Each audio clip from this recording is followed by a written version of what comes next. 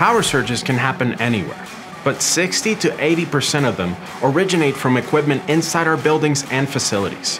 These damaging surges are typically caused by large electrical loads switching off and on, like HVAC systems and elevators. Power surges can be caused by switching electrical loads from contactors, relays, and breakers, as well as the switching of capacitor banks, like power factor correction. Discharge of inductive devices such as motors and transformers can also cause surges, as well as faults or arc initiation. Ground arcing faults, fault clearing or interruption, power system recovery from an outage, and even DC battery storage systems can all be culprits of power surges. So it's important to be mindful of these internal causes of power surges and take steps to protect your electrical devices and equipment from potential damage or misoperation. Be smart and stay safe.